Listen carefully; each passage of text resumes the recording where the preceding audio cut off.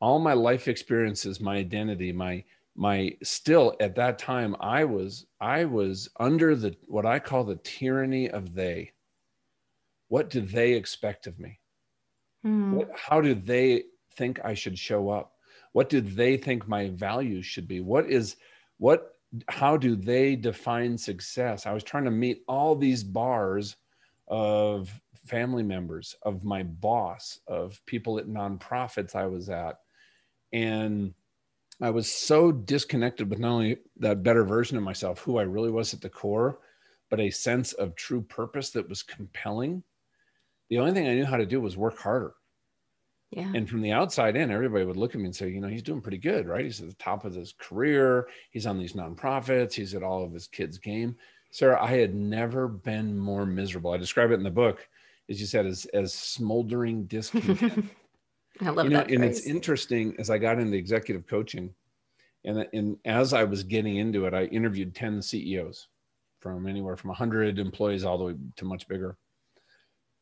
And it's really interesting because every single one of them used at some time during our conversation, because I was trying to understand what are their biggest problems they're trying to solve as a leader.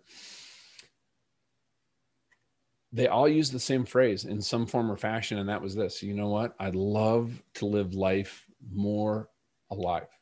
I'd like to live life more fully alive. They all talked about being alive, and every one of them said they don't have it today. They don't even know what it looks like. They don't even know how to move toward it.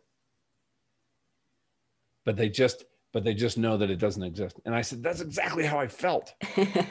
Right. Yeah. And what I realized is this whole journey for me of, in here, what I realized is, Sarah, I had to slow down. If you actually look at some of your clients that have probably had the best results, you have to slow down in order to speed up. We have to slow down in order to actually look inside and say, what are some of those lies that I've let into my identity and accepted them as truths? What are some of my limiting beliefs? And is there a liberating truth on the other side of that belief that can start to free me up? What are my core values? What are my passions? And I talk about in the book about this place of convergence as you go through and you really start to understand.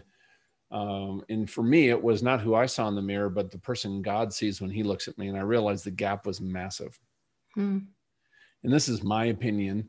I think the bigger that gap is, the more stress, anxiety, burnout, frustration, anger problems, because I had all that show up in your life. And as I started closing that gap between that person in that mirror and that best version of myself, for me, all that stuff just started to melt away. Now, some of it's still there, but I got to tell you, it's gone from like a 9 out of 10 down to literally maybe a 1 or a 2.